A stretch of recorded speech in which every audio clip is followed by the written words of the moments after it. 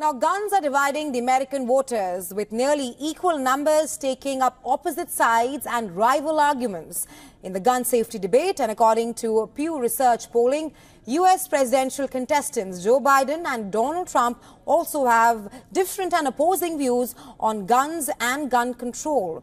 Our VOA correspondent Scott Stearns reports. Take a look.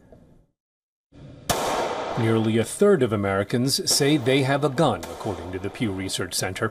It's a constitutional right that often becomes a political issue for presidents when there are school shootings, including this one at a Florida high school in 2018, which ended with police evacuating students hiding in their classroom.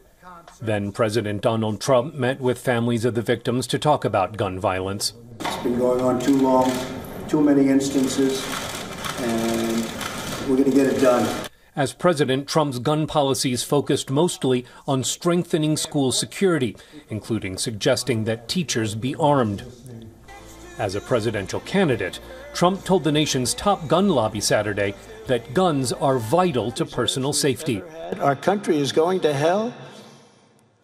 Rapacious gangs and ruthless criminals are terrorizing our streets, and crooked Joe Biden's weakness has us teetering on the edge of World War III. Accepting the National Rifle Association's endorsement, Trump said Biden is trying to, quote, rip firearms out of the hands of law-abiding citizens and gut gun rights guaranteed in the Constitution's Second Amendment. We have to have a Second Amendment that's meaningful. If we don't, we're going to have levels of death and destruction like this country has never seen before. When a teen gunman killed 19 children and 2 teachers at a Texas elementary school in 2022, President Biden said, quote, we have to act. As a nation, we have to ask, when in God's name are we going to stand up to the gun lobby? When in God's name we do what we all know in our gut needs to be done? The White House and Congress agreed on a bipartisan plan expanding background checks for younger gun buyers and helping states remove firearms from people who pose a danger to themselves or others. Biden is campaigning on those tougher laws, especially in communities marked by gun violence. I signed the most significant gun safety law in nearly 30 years, which I know matters to the community that I mourn with.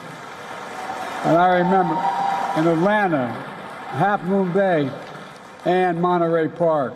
There's been no further gun control legislation since Republicans won control of the House in 2022.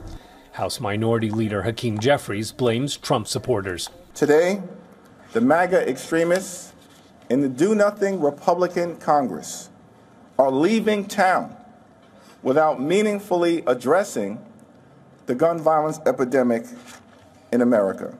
U.S. voters' views on guns divide largely along political lines, with Pew Research data showing Republicans and Republican-leaning independents are more than twice as likely to own a gun as Democrats and Democratic-leaning independents. Scott Stearns, VOA News.